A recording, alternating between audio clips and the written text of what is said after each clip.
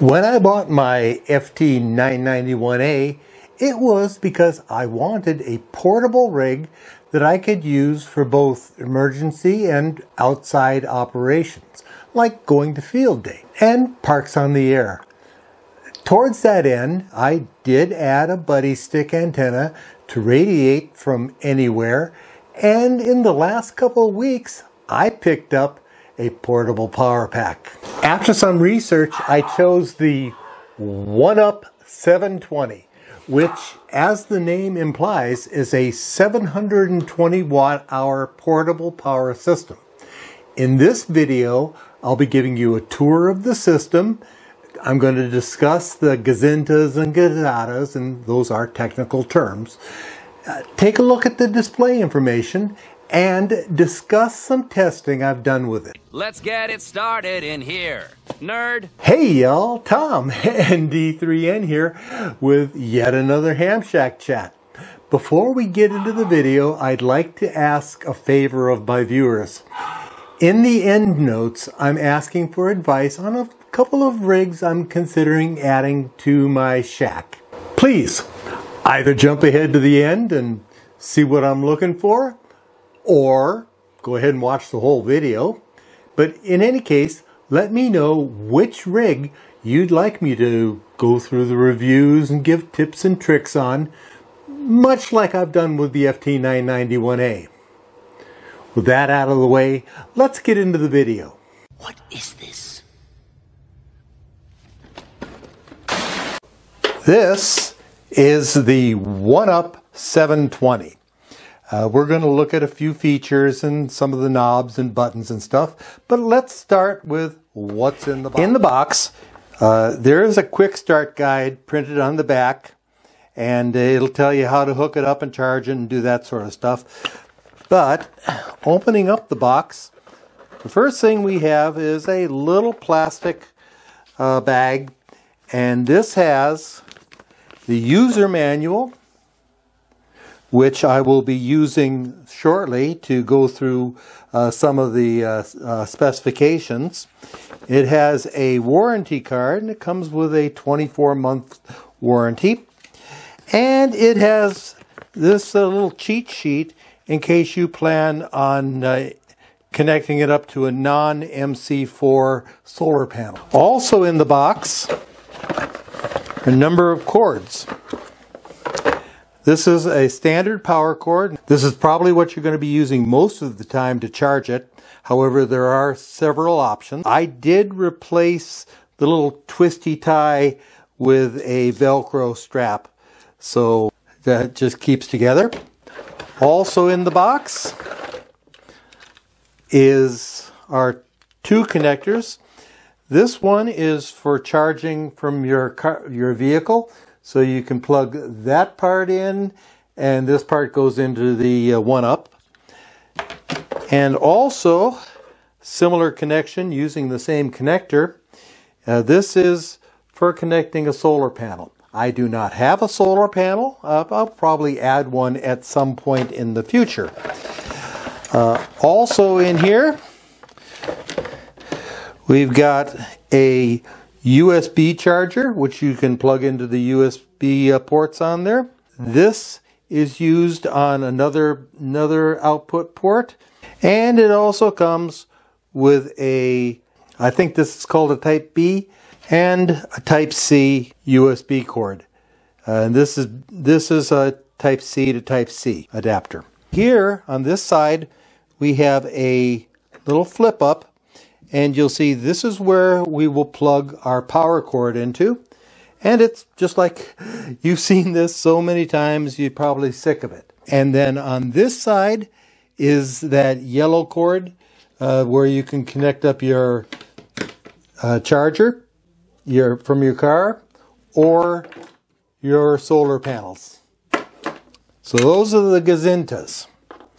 Gazatas are here on, well, we'll start over here on this side, where we've got three standard 120 volt AC outputs. You can have a total of 600 watts, which is about 5 amps of AC power.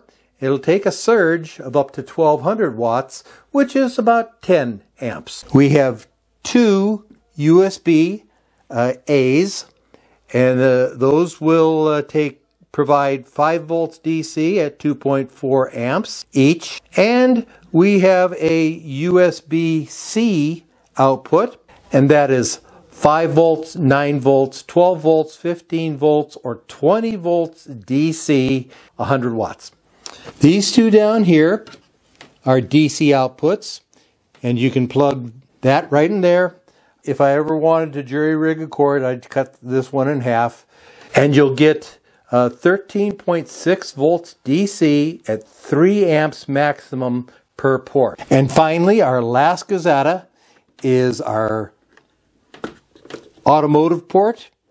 That will put out 13.6 volts at 10 amps maximum. Now you know that your radio runs on 13.8, and this is well within the tolerance.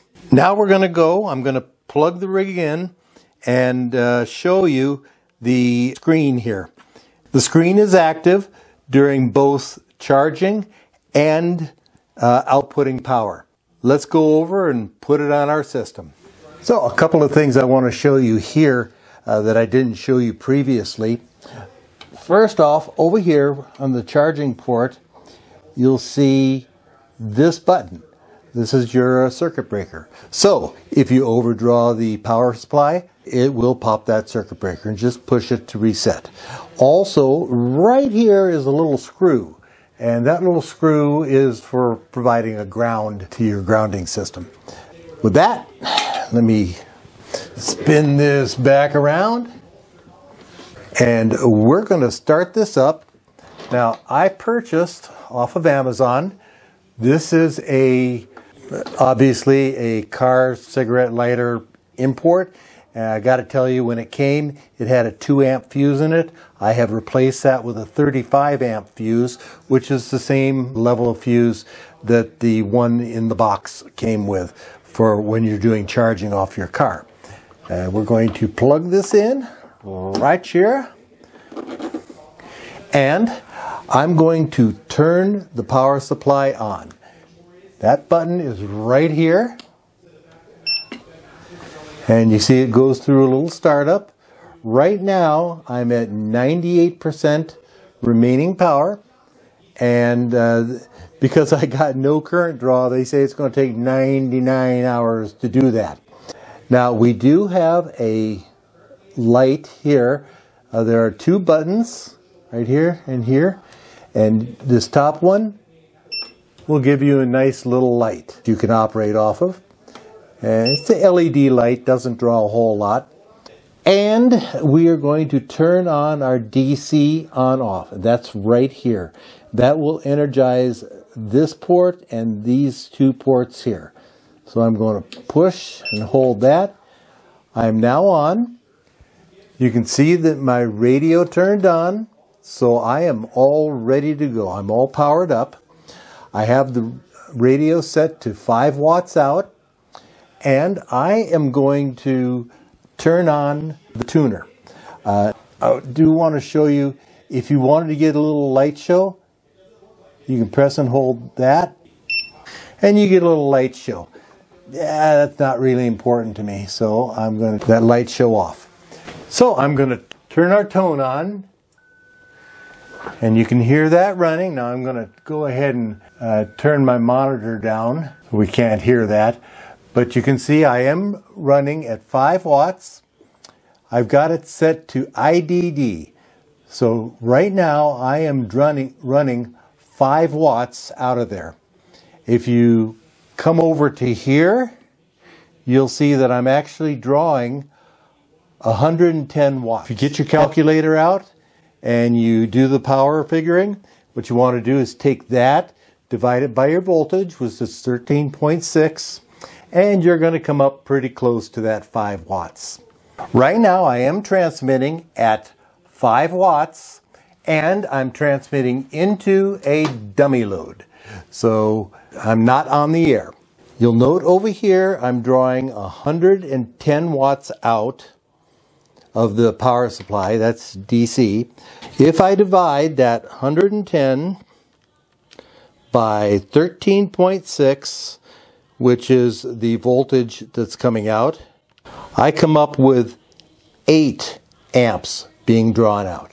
Now you'll note that the screen has gone away, and to get that back you just push and hold that until it comes back up. That's just no need to have it on all the time. Right now I'm putting out 8 watts. My meter is telling me it's drawing in about 5.5 watts. Okay, so there's a discrepancy there, but just be aware of it.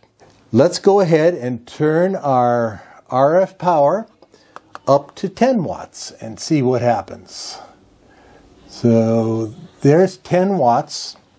You'll see I'm now drawing 130 watts of power out. So let's take that, 130 divided by 13.6 equals 10 amps. So this tells me I'm drawing 10 amps. If you come over here, you'll see I am drawing about 6.5 amps. So let's crank it up to 15. So right now we're outputting 15 watts into my dummy load, and I am showing on my IDD up here that I'm about 8 amps. Here I'm drawing 146 watts. So let's see what happens here. If I come here and I go 146 divided by 13.6, that equals 10.7 amps, which is, it is still running. It's not having a problem. For giggles, I'm going to pop this up to 25 watts. So right now I'm drawing 25 watts. Here I'm showing that I'm drawing about 7.5 amps that my radio is drawing.